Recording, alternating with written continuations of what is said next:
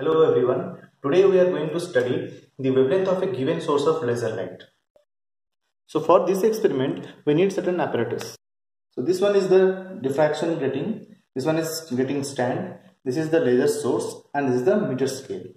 So here you can see the schematic diagram. This is the laser source, this is the grating stand and this is the grating here, and when the laser light is incidented on this grating, the diffraction takes place, and this is the screen. So D determines the distance between the grating element and the screen. Now after diffraction you can see there are different spots can be seen on the screen. The central spot is known as central maxima. Then we'll get first order spot, second order, third order. Similarly to the right side, first order, second order, third order and so on. So this distance from central maxima to first order is D1. Similarly, this distance from central maxima to first order to the left side is D2. So we'll find out the mean value and we'll get the mean distance for first order. Similarly, mean distance for second order, third order and so on. Now let us see some theory behind the laser. So first of all, what is a laser? The full form of laser is light amplification by stimulated emission of radiation. So in order to have stimulated emission, now you can see from this two diagram, we will explain what is the difference between the spontaneous emission and stimulated emission. So stimulated emission plays a major role for laser action. So before that, let us understand what is spontaneous emission. Now for spontaneous emission, let's say for example, if the electron has gained some energy from the ground state and goes to the higher excited state. Now suppose the electron is here, or the atom is here. Now when this atom will come back to the ground state, it will lose one photon. So this is spontaneous emission. That means this emission is happening spontaneously without any effect or without any external source.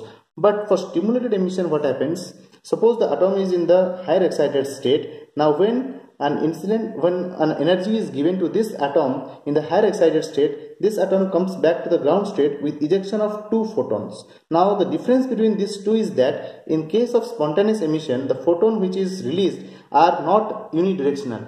But in case of stimulated emission, the photons released are unidirectional. So for laser action to take place, we should have unidirectional property of the laser beam.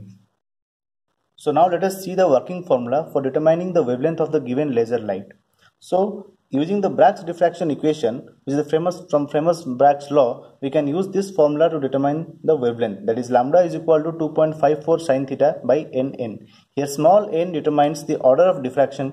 That means we can see from here, from central maxima to first order, second order, third order and so on. So in this way we'll get the n values, small n values, and capital N is the number of parallel lines per inch on grating element, that is LPI. So the grating which we are using, it is composed of, or it is made up of 2500 LPI.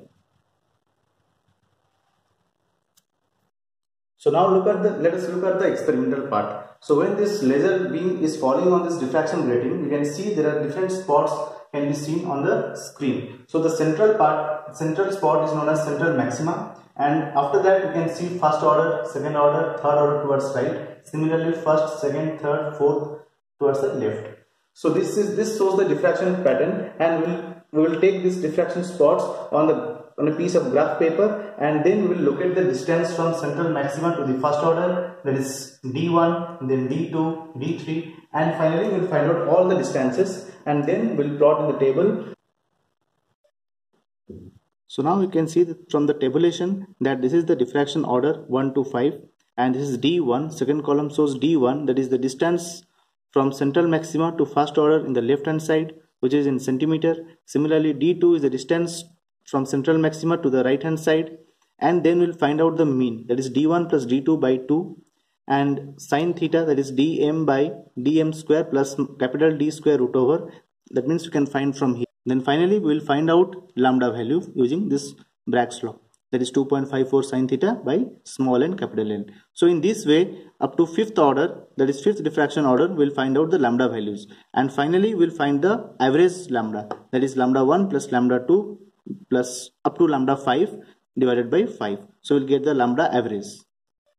So now we can see this is the final graph which we will get after performing the laser experiment, and from here we'll determine all the values, D values, corresponding D values from central maxima for first order, second order to the right side and also towards the left side, and then we'll substitute these values in the table.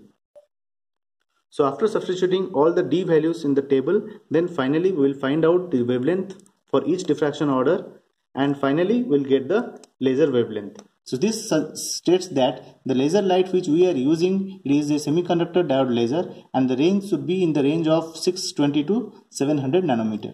So roughly we'll get around 650 nanometer. So these are few applications of laser like metal cutting in signal transmission, spectroscopy experiments, and medical applications. So finally we complete our laser experiment.